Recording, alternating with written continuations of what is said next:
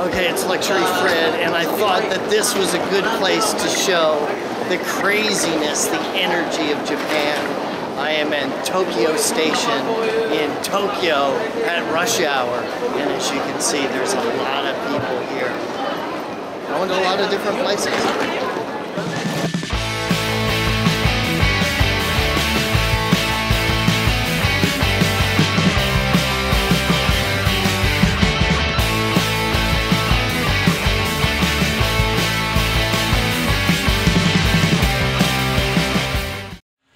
Okay, Luxury Fred, taking a personal walking tour of Tokyo, and we started at the Four Seasons in Marunouchi,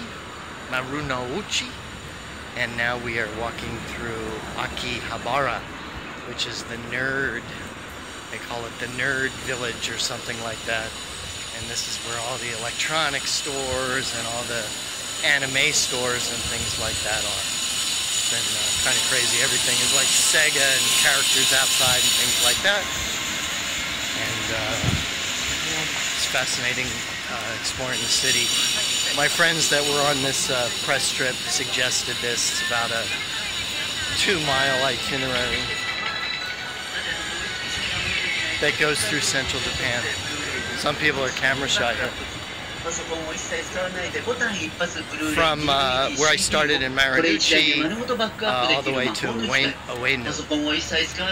So I've already walked through Kanda and some of the other neighborhoods. Okay, on the subway. This will help me buy a ticket. So hopefully I'm going to get back to Tokyo Station. It's supposed to be 4 stops from here. I started at Oenu Station. O-E-N-U.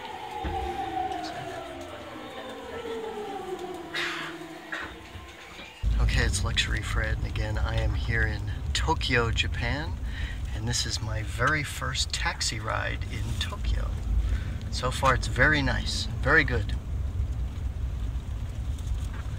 And we just finished our official press trip here at the Daiichi Hotel Tokyo Seafort, and now we're heading to the Shangri-La. And my first taxi ride in Tokyo, and we're headed from the Tokyo Seafort area into more central Tokyo and headed towards the Shangri-La Tokyo for my stay there, which I'm very excited about.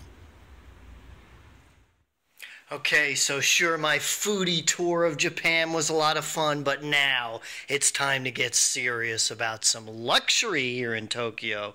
And I am here at the beautiful, the fabulous Shangri-La Tokyo in the Marunouchi area, which is kind of the downtown financial district. And look at the views from the room. Spectacular. We are on the 36th floor here at the Shangri-La Hotel Tokyo, and they tell me that's an iconic Tokyo Tower over there. But just look at this city. Look at all the buildings. Wow. Pretty amazing. So let me give you a quick tour of my Horizon Club view room here at the Shangri-La Tokyo. Have a nice big bed. Nice curved couch along the window where I will be relaxing later and enjoying that view. Got our little desk and workspace here, and so we just checked into the Tokyo Shangri-La, and we're looking at these little gifts that we have here. These are traditional Japanese rice cookies, rice crackers, and there's a little explanation in there. And then this is like a Japanese closet, and inside we have some delicious snacks and chocolates and cookies and things like that.